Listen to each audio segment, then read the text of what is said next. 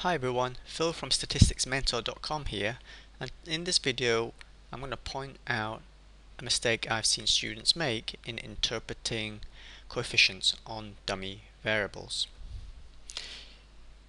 Let's first recap on the typical interpretation of a coefficient on an IV in standard regression.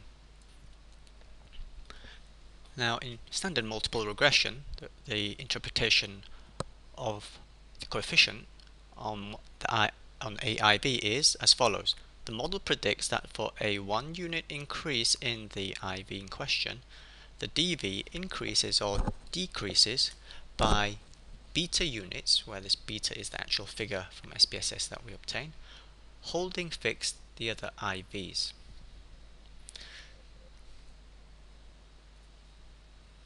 Now this interpretation is fine where the IV is continuous. Now dummy variables are not continuous. So let's look at this example. I've got earnings. This is fabricated data, by the way. It's poor data. It's only got a sample of 10 observations. Earnings in thousands of dollars. Work experience in years. Female, which is a dummy variable, coded 1 if it's female, 0 if it's male. Alright, let's fit a regression model where with IVs being experience and female. Go analyze, regression linear, then we put earnings into the dependent variable box and we pick these two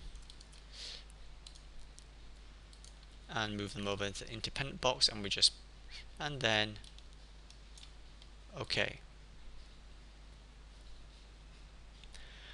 Now this is the box containing all the coefficients. The understandardized coefficients is what I'm looking at.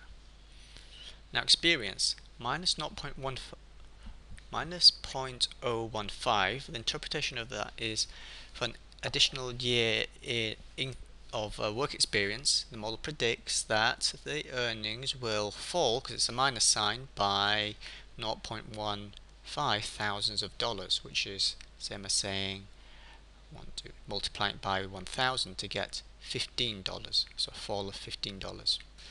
It doesn't, that sign is doesn't make sense in this example, but I did say it's just fabricated data, so just forget about that. Now female.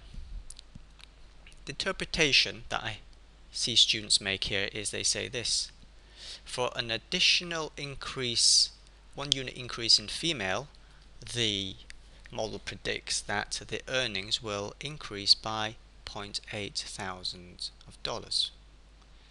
Now if you I'll say that again, if female increases by 1 unit, the model predicts that the earnings will increase by 0.8 thousands of dollars. Now what's wrong there is that it's not very meaningful, is it, to say that if female increases by 1 unit, what does that mean? Does she turn into some kind of something else?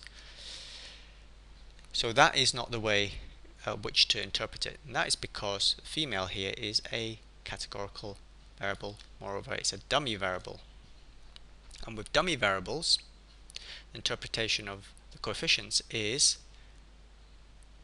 the impact on the DV of the thing that is coded 1 relative to the thing that is coded 0. So in other words, it's making a comparison between two groups here, female versus male. Not female versus male, that way round, because male has been coded 0. Let's have a look again.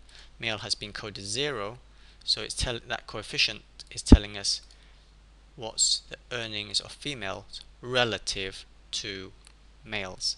Here it's 0.8, so it tells us that all things being equal, i.e. with same years of experience, a male and a male and a female and a male with the same years of work experience, a female earns more than a male by 0.8 thousands of dollars. So that's how it should be. Say that again. Female, the model predicts that a female earns more than a male by 0.8 thousand of dollars, all things being equal. Alright, so I hope you take that on board, and remember, anytime you see dummy variable, you're making comparisons with